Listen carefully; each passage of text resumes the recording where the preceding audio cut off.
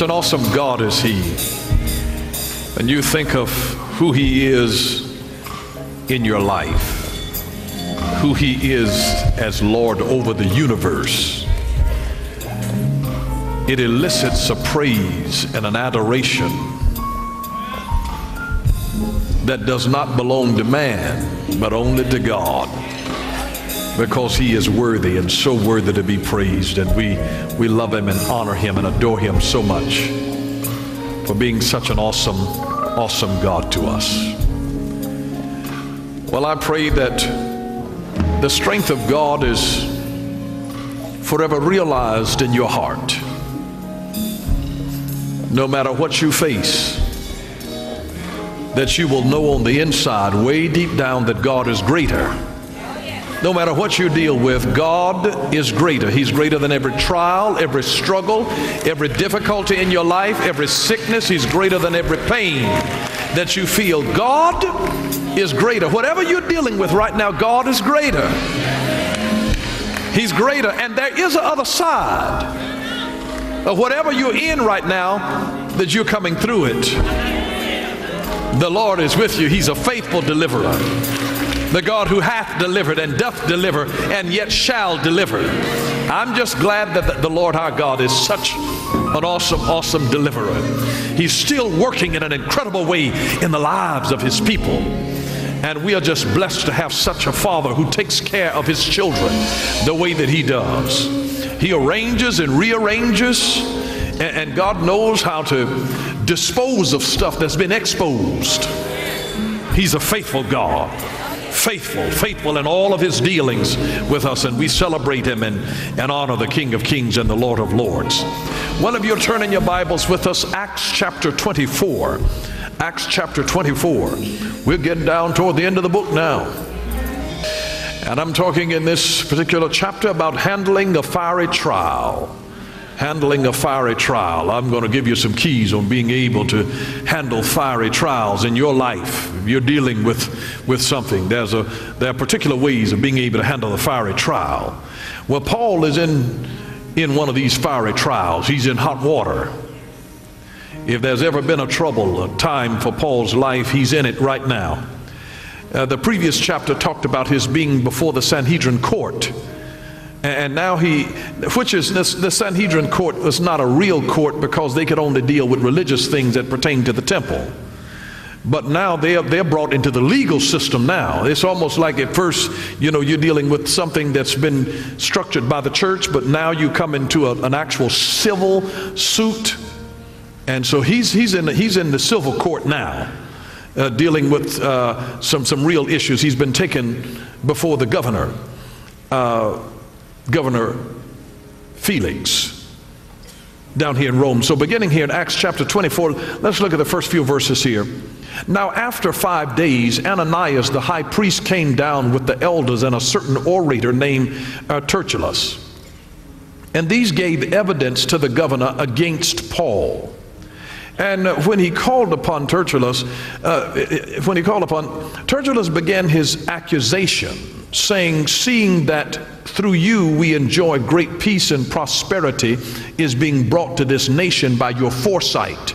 We accept it always and in all places, most noble Felix. With all thankfulness, he's buttering him up. Buttering him up. You have to always watch people. In encouragement respects, flattery expects. He's flattering the man because he's expecting something. He wants events to be turned in his favor, so he butters him up through flattery. Well, you have to be careful when people start flattering you, because they expect something from you. So don't get too excited when folks start flattering you. You better ask, is this really genuine, or is this flattery? And so notice here, nevertheless, he said, verse 4, not to be tedious to you any further, I beg you, here comes what he wants, I beg you to hear, by your courtesy, a few words from us.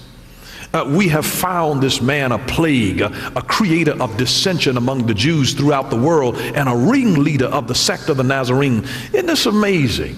Now he's coming, and Paul is not even present right at the moment to defend himself. They're sort of having a little private meeting to try to taint his view. Paul here has had to defend himself in public 5 separate times during the 2 years that he was in Jerusalem and Caesarea. And you really cannot count Paul's appearance before the Sanhedrin court as a legitimate trial. So this event here that he's having with Felix can be really considered as Paul's first real trial. His first real trial. Now, Paul deals with 3 frustrating things during this trial. And oftentimes you'll find yourself dealing with these same 3 things whenever you have a trial. You'll have a trial. A trial comes into your life, you deal with these 3 things. Number 1, accusation. Accusation. Satan is the accuser of the brethren. So always bringing up some accusation against you. Saying what you did, who you owed, and what you took, and what you meant, and how you looked at somebody. Always accusing. Always accusing. People, you can have a certain look in somebody say, yes, she, but look, you can tell she had daggers in her eyes. Somebody will say, so-and-so looked in my face and didn't even speak. Maybe they didn't even see you. Something else might have been on their mind. And now you have been out of shape because somebody didn't speak to you. They didn't even see you. They don't even know you like that. You'll be surprised how accusation can come. Satan is an accuser of the brethren. Is an accuser of the brethren. May I just tell you that, some people talk about how long distance relationships don't work. Relationships don't have anything to do with whether they work by distance. It is not distance that destroys relationships, it's doubts. It's when the person starts saying, I wonder what so-and-so. You know why? Because an accuser has whispered into their ear. They're probably not being faithful to you. You don't know who they with. They don't know who you with. You don't know what they're doing. Accuser, accusing the person. And you're not even there. He's dealing with accusation. Satan is the accuser of the brethren. Always accusing you. He'll tempt you into something and then point the finger of accusation to you. It's amazing. So Paul right now is dealing with accusation by these folks from the Sanhedrin court. Ananias, the high priest himself, is accusing Paul, the apostle. And secondly, he's dealing with argumentation. Argumentation. So whenever you argue a case before a court, you argue the case. This is Paul's defense. Paul has to give a defense for himself. He's fighting for his life. He's having to state the case. He's having to correct things. He's having to clarify things because this is an argument. If somebody gives an accusation against you, you have to try to come up with an argument to say, no, what you're saying is not true. Now here's my side. So there's argumentation. There's an accusation. Anytime you're accused of a crime, that's the accusation. Now you've got the argumentation to say, listen, you said that I wasn't doing anything. That's not true. Let me show you what I've been doing. Or you said that I did this. Let me show you. Here's what I was really doing. And so it's argumentation. Then the third thing that Paul dealt with was procrastination. Procrastination. You ever been waiting on a deal to come through for you? You ever been waiting on to hear news as to whether or not you were accepted into the program, into the school, whether your loan was approved or not, whether you got the job or not? You ever applied for something and you're just waiting and they're just procrastinating there? Like, you turned in the application, you did everything that they wanted to do, and then you just waiting around. You don't know when they're going to call you, if they're going to call you. And you have to sometimes call them back, email them back, do something just to let them know, hello, I'm still here. You ever notice what happens whenever you're in a trial? There's always this procrastination period. And it draws people out, and that's the most anxious time when you're dealing with procrastination. When you're waiting on some form that has to be approved by the government for them to send you your paperwork back. And you got somebody in the office giving you the runaround with bureaucratic red tape. and it's procrastination. And it is so incredibly frustrating because you don't know the outcome and you're waiting. Paul is dealing with all of these things: accusation, argumentation, and procrastination. He's trying to have a trial here. And he's accused by these Jewish folks that he's upset. And now he's trying to argue his defense before Felix, the governor. And then the governor delays the decision. You'll notice that he delayed it for 2 years. But procrastination will drive you up a wall just trying to wait on something to happen. Procrastination is oftentimes a certain form of cowardice. A certain form of cowardice, because we have a tendency to procrastinate about things that you really don't want to do.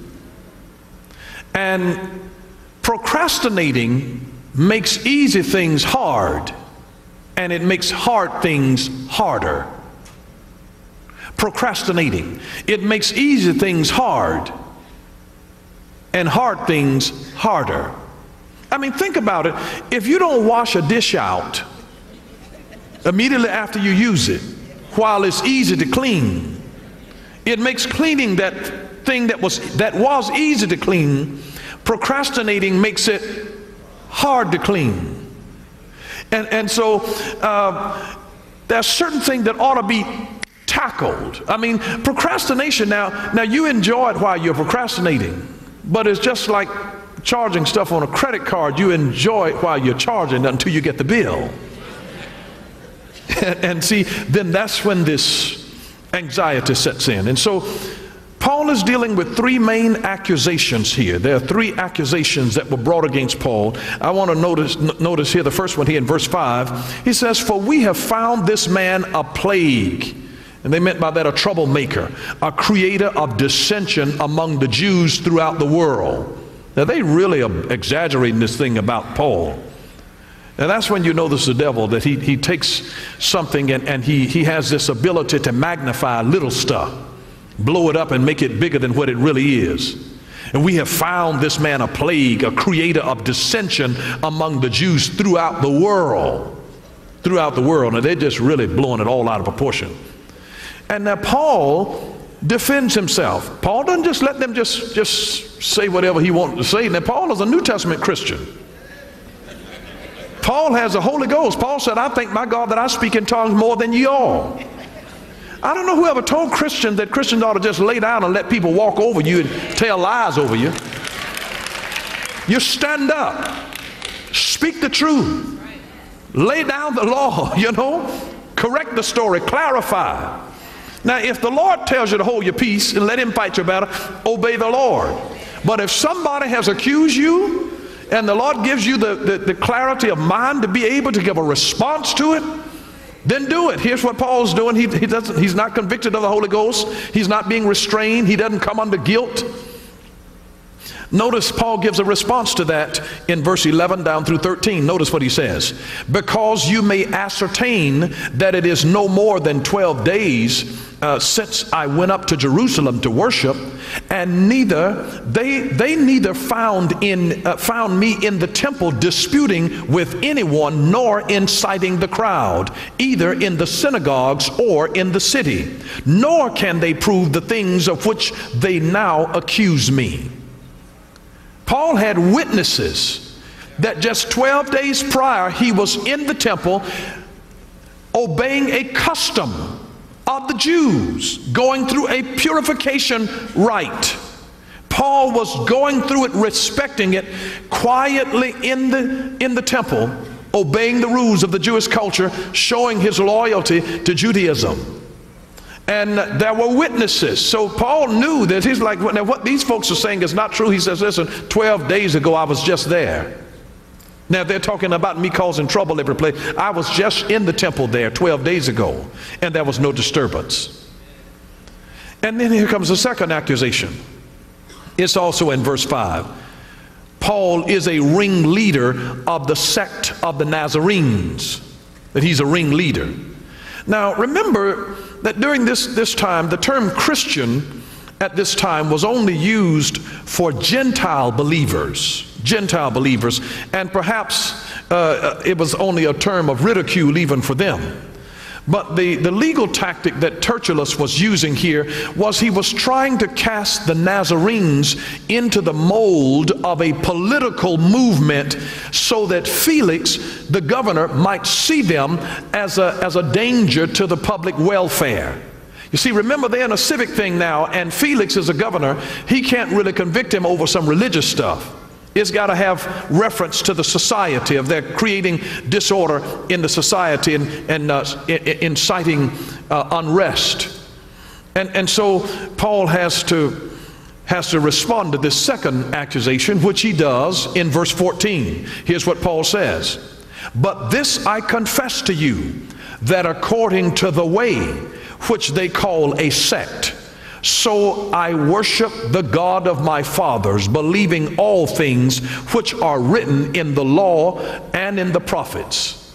So he tells them that. In verse 14, he gives them that discourse. And remember, Paul had already had this argument, this discussion, and Gallio had already concluded in Corinth that the way was not a political party, but rather it was a fulfillment of Judaism itself, in which it was firmly rooted. And so they had already made a judgment on it, and they said, this is not a political movement, a political party, or anything of this nature. This thing is a part of Judaism, and therefore it was legitimized in their eyes as not a cult or something that was peculiar, that it was a legitimate part of Judaism. And then here comes the third accusation. In verse 6. They said he even tried to profane the temple. Now, Paul was a devout Jew. He knew Jewish law. Paul was a Jew of Jews, fluent in 5 different languages. He understood the law. Paul used to persecute people who were Christians. So he was a Jew among Jews. And now they're talking about Paul profaning the temple. Paul never would have done so. See, the Romans had given the Jews jurisdiction of internal affairs in their temple. And so if they could prove that Paul had tried to desecrate the temple, then Paul would have been in very, very serious trouble. But they couldn't prove it. And Paul responds to this third accusation here in verses 17 through 19. And notice this. Now, after many years, I came to bring alms and offerings to my nation, in the midst of which some Jews from Asia found me purified in the temple, going through those purification rites, neither with a mob nor with tumult. They ought to have been here before you to object if they had anything against me. And so Paul is defending himself. He's saying this is what they said in accusation, and Paul is saying this is the truth. This is what happened. And I want you to know that the upshot of the whole trial was not a hung jury, it was a hung governor, so to speak. Because he had no legal grounds on which to stand to accuse Paul. But at the same time, he didn't want to offend the Jews. And so he procrastinated by postponing the final decision instead of releasing Paul as he should have done. He held on and made him sit in jail for 2 years. Notice verse 27. But after 2 years, Porcius Festus succeeded Felix, and Felix, wanting to do the Jews a favor, left Paul bound. Wanting to do the Jews a favor, political favor. Here are these political games. I hope you see that didn't just start in our lifetime. Politicking has been going on a long time. And they weren't doing it because it was the right thing to do, because it was not the right thing to do. And so the things that we see now, this is not the first time that we see that justice in many instances is perverted and politically motivated. And so they dealt with it in the times of Jesus. As you see, Paul is dealing with this. Now this is Paul in his trial before Governor Felix. But now what do you do when you're in your fiery trial? See, that's the question. These things are written for our example. What do you do in your fiery trial? I'm glad you asked. Do you realize that you don't even have a trial with people unless people for some reason don't like you? Have you ever noticed that? You don't get in big trials with people who are crazy about you. Folks that are crazy about you don't take you to court. I mean, I don't know whether you've noticed that or not, but they're not the folks that cause you the greatest trouble, the people who are crazy about you. You know, if a grandparent is crazy about their grandchild, the last person to harm that grandchild will be the grandparent, because they're crazy about them. You don't have to worry about people who like you doing you harm. You do have to worry about people who pretend to like you doing you harm. You really do. And over the course of my life, the short 29 years that I've been here,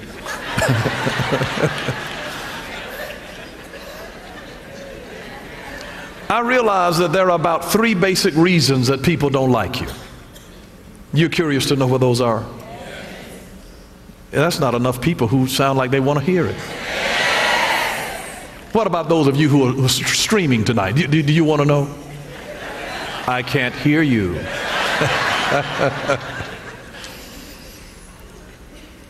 Number one, I find that one of the main reasons that people don't like you is because they don't like themselves. Do you know happy people don't waste their time hating on other folks? If you got stuff going on in your life, you don't have time to be just hating on other people. The people that hate on you, you know, something's wrong with them. You know, miserable people like to make other folks miserable because misery loves. My God, you all are prophetic. How did you know that? But people don't like you because they don't like themselves. You ever find mean, ornery people who just, you know, run everybody away? They don't like themselves. The old grouch, Scrooge, he didn't like himself. And so he made sure that he didn't like anybody else. It was really a reflection. We treat other people the way that we see ourselves. And there's some people that are mean and ornery, and when you deal with them, don't even waste your time arguing with a person who doesn't like you because they really don't like themselves, because there's nothing that you can say to win the argument, because the argument is not with you. The argument is something in them that they don't like. It's not even about you. They were like that when they met you. They had those issues and those problems before you ever came into their life. And now they're manifesting to you a reflection of who they are. People will tell you who they are by how they treat you. They really will. People that love themselves are kind toward other people. People that will cuss you out at a drop of a hat. You don't have to wonder how they really feel about you. The perfectionists who are always finding something wrong with everything that another person does, guess what? They don't know how to turn that off.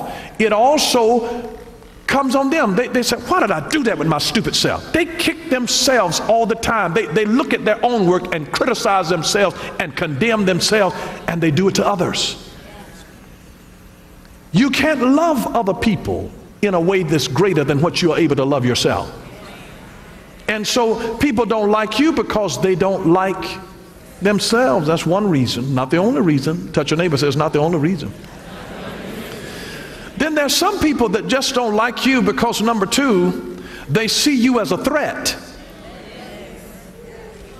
They see you as a threat. This person, they're trying to take my job. And God forbid this one, they trying to take my husband. They want my wife. You know, whatever the issue is, they see you as a threat. They see you as a threat. That's why some folks won't even like you. It's like, look at Miss Thing. Now look what just walked in. Look who coming in and put in the application. And they see her walking, bam, boom, bam. And some folks, they don't even know anything about her. She can be the sweetest person. But immediately, they see how other eyes are on her, and now immediately they feel threatened by her. They feel threatened by her. Touch your neighbor, say, I know this person. Sometimes you'll be going through a fiery trial and trying to figure out, why are they hating on me like this? You can go on a job and it's just because you're sharp and because you've done your homework and because you know your stuff. And they're threatened by you because you do your work with excellence and in a timely fashion, and you're professional. You show up shabbiness. And they are threatened by your professionalism in what you do. It's amazing. Sometimes people are threatened not necessarily by your looks, but sometimes by your skill. I can't tell you, sometimes it's your credentials. Where you came from, what's on your resume, and there'll be things, and folks are threatened because of something, and sometimes we're not even aware of what it is about us that's threatening somebody else. And they'll be summing you up and making accusations against you. And you're trying to defend yourself, and you don't even realize that people are negatively judging you because it's like, I just showed up. And you got a fiery trial that's going on. You are on trial. I'm going to give a 30 days. She ain't going to last 30 days in here.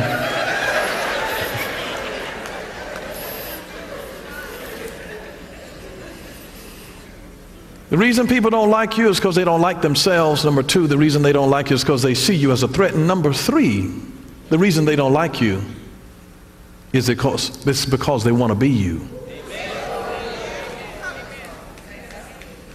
It's amazing. They in some strange way, they are jealous of you. They're jealous of what you have, or should I say who you have. You don't ever know. Sometimes people start criticizing a person. Look at her teeth are crooked. I don't even know what he want with her.